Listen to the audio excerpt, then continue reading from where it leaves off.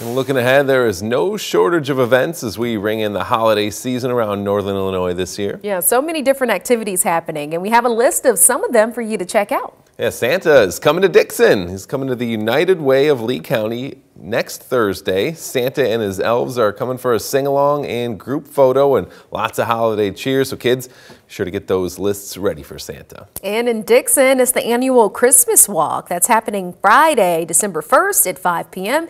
It'll start off with the tree lighting at KSB Hospital. And some of the attractions include street performers, carolers, and then Santa will also make a stop there too.